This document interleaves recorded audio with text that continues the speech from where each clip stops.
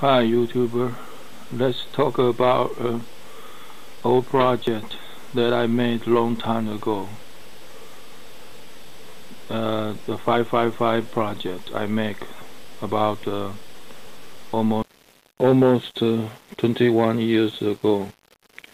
After I served as a soldier in the Air Force. Before that, why I make this project, because at that time I acquired a very old oscilloscope. I need some singles to look at. When I finished this project, it did give me some pleasure to watch the waveform it managed to give out.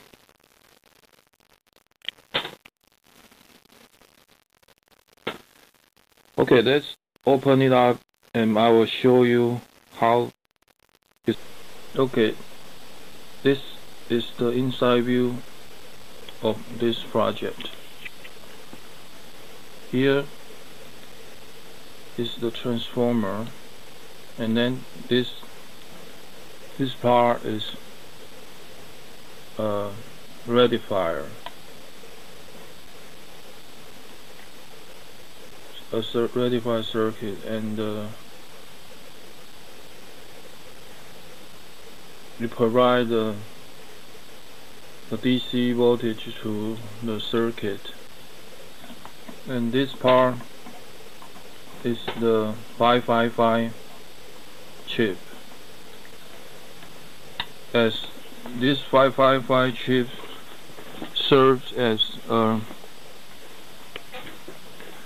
oscillator, its frequency can be changed by the capacitors here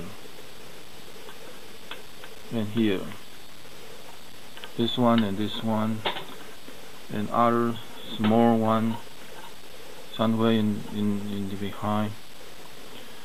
And then this oscillation, the frequency can be changed by select different capacitors here, and then the oscillation go into the 90 a decay counter, a decay counter, and this counter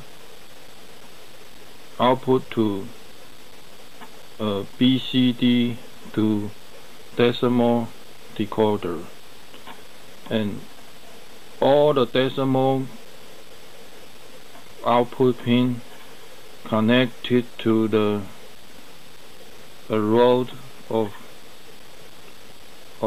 transistor, and each transistor was provided by a trim power that could vary the different voltage to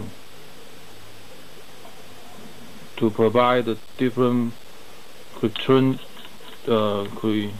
each trim power provide different. You can adjust the voltage you want. So it will count 1, 2, 3, 4, 5, 6, 7, 8, 9, 10, and then start again. So that the voltage output will be transistor 1 voltage, and then transistor 2 voltage, and so on. So